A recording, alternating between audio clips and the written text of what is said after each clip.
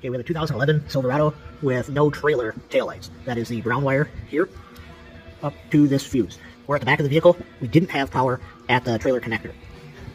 So we're going to unplug it from up there, and we see that. The brown wire is a melty pin, and we're just going to check power there to make sure that the rest of the circuit is good. How we're going to do that is we're going to use power probe. I've got my test light clipped to the ground strap on the power probe.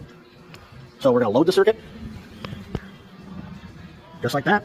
And you can see kind of 12 volts on the meter. Hang on.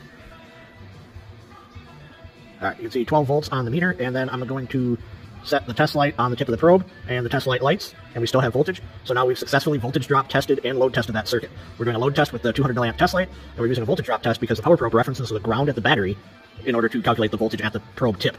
So we know everything's good here. So now we can sell a connector and the new trailer connector and move on. That's how we verify that circuit.